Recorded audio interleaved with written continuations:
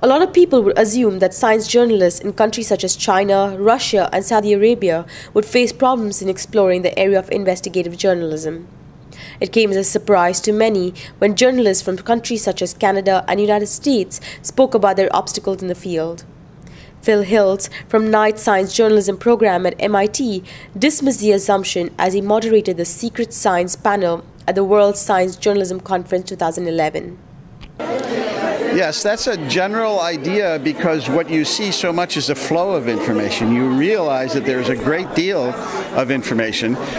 What you don't see is when the information is not there, and that's the subject here. Margaret Munro spoke intensively about the challenges faced in developed countries such as Canada.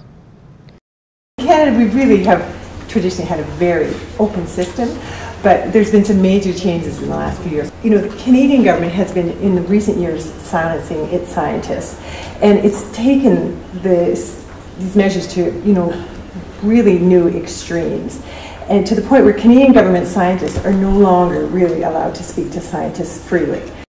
Journalists and media personnel from various countries who attended the panel discussion were surprised by the disclosure.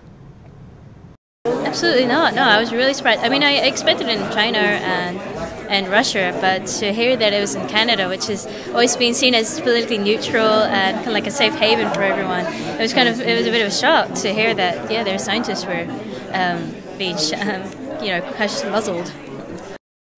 The panel ended with panelists and participants making a commitment to network as they continue their struggle for the truth. Runilda Raviraj reporting from Northwestern University in Qatar.